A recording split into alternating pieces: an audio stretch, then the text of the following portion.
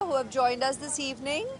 On behalf of the L'Oréal Paris family, I thank you for being here. It's an important event because it talks about a very important issue about street harassment against women, but I think it holds true for both genders.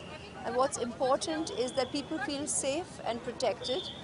L'Oréal Paris is working with Right to Be, an NGO that is looking to end harassment of all forms. And they have the StandUp program against street harassment, and join us at the event to know more about it. Thank you for being here. God bless.